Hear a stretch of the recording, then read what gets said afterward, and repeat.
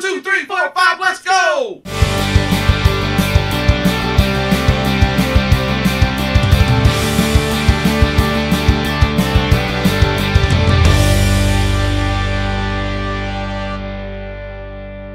Yay, that was fun.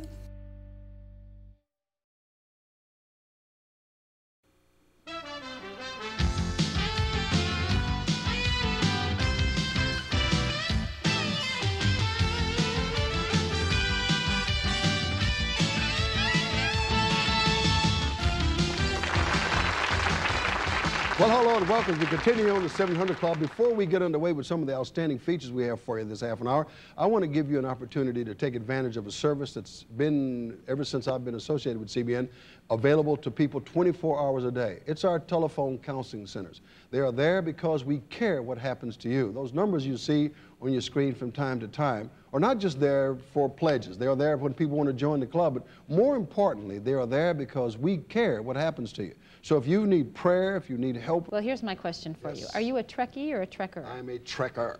Okay. I am hardcore. a Trekkie. But over the years, Star Trek has become far more than just a simple TV series. In fact, for thousands of faithful Trekkies or Trekkers, nothing could be more perfect or more exciting than the fantasies lived out by the crew of this Starship Enterprise.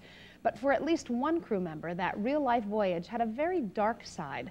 Actress Grace Lee Whitney shared her intriguing story with entertainment reporter Sandy Brown. Just beyond these hills is the vast open space of Yosemite National Park. And nearby is the home of an actress who once traveled through vastness of space and time. She played Yeoman Janice Rand on the original Star Trek TV series. Yeoman Rand was in 11 of the 79 episodes, and she also played in 4 of the Star Trek motion pictures. But today, she's no longer reaching distant galaxies. Grace Lee Whitney is now reaching souls. What was it like to be involved in Star Trek that first year in 1966?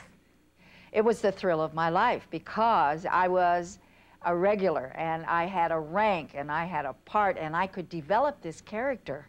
And I would leave my little house in the valley and leave my 2 children and come into work and put the uniform on and put the hair. You remember the hair with the braided, I mean, the woven hairdo and the makeup and the boots. What was happening in your personal life behind the scenes of Star Trek? I took diet pills to get thinner for the part and took diet pills to fit into my uniform. So that was leading a double life. The pressure of leading the double life, of having to take the pills, not to eat, to do the part and try not to race. You know, diet pills race you. And then to go home to my family, try to become the mother, the wife. Even though I was separated, it was like, it was just, I was confused and I was overwhelmed and I was afraid. And so I would drink. I would drink to come down. I would drink to find a release from the pain and the pressure. Did any of the other cast members know that you were having problems? To me, I did not look drunk. I see the films today. I watch myself in Charlie X and in Miri and in Enemy Within, and I love what I did. I love Janice Rand's performance. So I don't think it affected me that much. Now, how I felt inside was another thing. I had this feeling of pressure inside, but we all did. Even Bill Shatner did. You know, we all had tremendous pressure to succeed, because it was brand new. We were all creating new roles. When did you first start drinking? 13. At the age of 13, I took a drink. It was Southern Comfort. And wow, when I drank it, I thought, wow, it felt great. I could feel it warm going all the way down. And when it hit, I mean, before it even hit, I found ecstasy. Once you find that ecstasy, you chase it the rest of your life, one day at a time. As time progressed, that feeling of ecstasy became an obsession, and alcohol began to completely control Grace Lee Whitney's life. Her role as Janice Rand was written out of Star Trek during that first season, and another obsession took hold of her. Now, at the same time you were struggling with the addiction to alcohol, you were also struggling with a sexual addiction as well. 1980 was when I had an insatiable desire to try to fix what was wrong with me. And that's when I went from man to man. That was after the second husband. That was after those relationships did not work. And that's when I said, I don't care anymore. I'm just gonna die. What was a typical day like for you when you were struggling with this lifestyle? I was so thin. I was crazy. My teeth were loose. They were bleeding. I had bleeding gums. I was getting shots of thiamine in the fanny, you know. I was drinking. I was losing my hair. What was the worst point you reached with these addictions? I could really be explicit here. I wish I could, but I can't because we're on camera. But I am explicit when I go to Chowchilla prison and I talk to the girls there. I tell them what happens if you stay out there as long as I did. I drank and used for 37.5 years.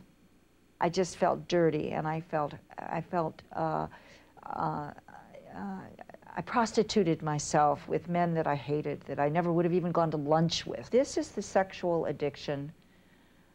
This is where it takes you. It takes you into not only prostitution, it takes you into pornography. It takes you into using other people. And I got involved with a lawyer. Well, we had like, I don't know how to explain it. We would set up liaisons with people and like put on shows.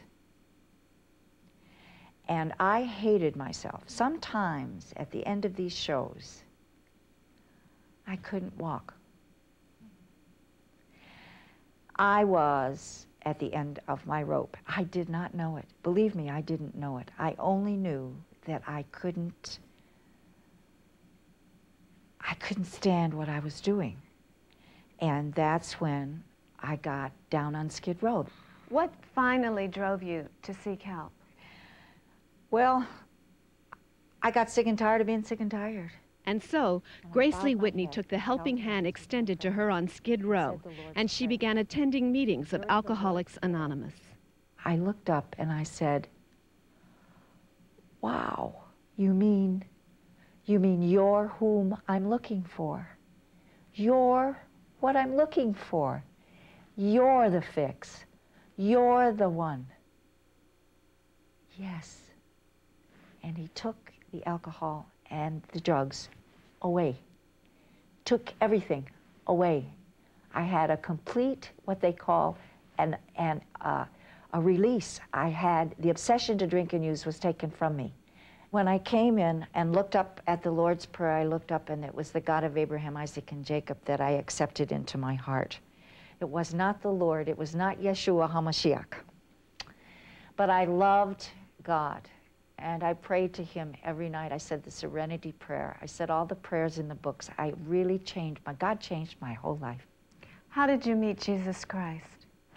I might cry with this one. It was fabulous. Now, I was 2.5 years clean and sober. I'd been going to AA. I had gone back into Star Trek. I was going to Australia and to England and making all these personal appearances for the show. And I was clean and sober, and I was happy. And I went to Israel. And what happened was I saw a vision of the Lord on the rock praying. You know the picture in the Bible of the Lord on the rock looking up saying, not me, Lord, but if it has to be me, Lord, let this chalice, you know, I will take it. I will do it if it has to be me. And I saw that, and I went, but I'm Jewish. And it was like he looked at me and said, so am I. I went, you're Jewish?